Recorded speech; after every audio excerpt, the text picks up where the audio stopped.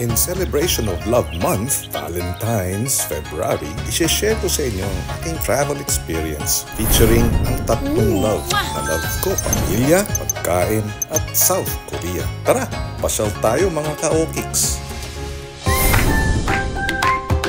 This never gets old ang makakita ng snow. Ibang-iba ang ganda ng Myeongdong, Korea kapag umuulan ng niebe. Hi guys! Hi! It's snowing! Tingnan mo naman si sweetheart, ang cute. Parang batang naglalaro sa kanyang happy place. Pero para may pampainit, nag-food trip tayo sa isang Michelin star noodle at dumpling restaurant. At syempre, may shopping din. Doon tayo. Maraming street food dito sa Myeongdong Main Road. Tingnan ninyo, ang sasarap. Maraming choices. May seafood, steak, desserts, at kung ano-ano pa.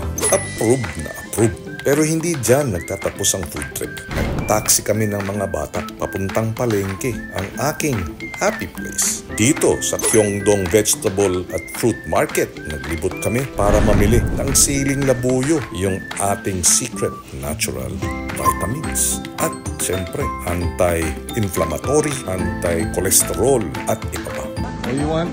Kulay 올라가! 2,000원! After mamangha sa mga bilihin dito, nagkape muna kami kasama ang mga bata.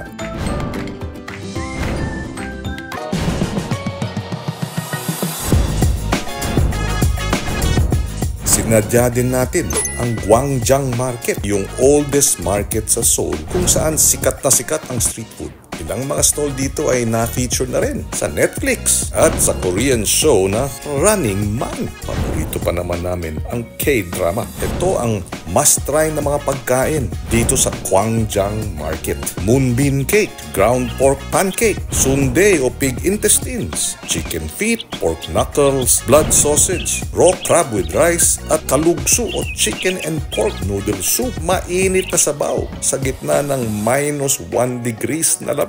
Sarap-sarap talaga dito sa Korea dahil takam-takam ang mga pagkain at ibig-ibig ang mga pasyalan. O diba? Na sabi nga nila. Ako nga, may din. Kiko, dalawa pa nga. Dad joke warning. Sana makabalik tayo agad dito soon. Siyempre, isasama ko ulit kayo. Happy Love Month!